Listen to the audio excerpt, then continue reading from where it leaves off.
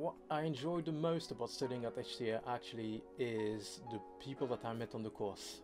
So Mike and Joe have become very, very close friends, and we basically work together constantly, and we've done 5 or 6 short films together now, and we're planning on continuing doing that together. The course prepared me for what I'm doing now, in the sense that it was industry orientated. So it's led us to deal with clients, customers, people in the industry, and so you learn from that. You learn what sort of people that you get on with, what sort of people are going to be difficult, how to deal with people, how to lead interviews, how to do all this sort of promotional films, talking heads, corporate, and that actually allowed me to learn about this. And since then, that's pretty much how I've been earning a living. The main piece of advice I would give someone who's just trying to start in the film industry is just do your films, make your films.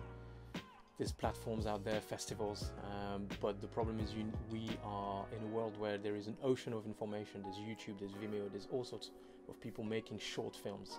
And so the way that you have to stand out is by making high quality short films, outstanding short films. And the way to do that is to work hard, because filmmaking is not easy. It really isn't.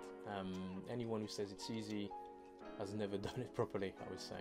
And it's very difficult. There's many aspects of it. And when you are starting on a low level, you don't have a budget, you don't have any money, you have to do everything yourself. You have to edit, you have to shoot, you have to find your actors, you have to find people that are happy to support you in your practice.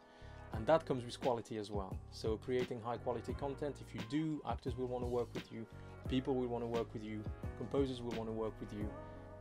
So unfortunately, there's really no other way around it at this point, is that you just have to work hard at it and hang in there and keep making films.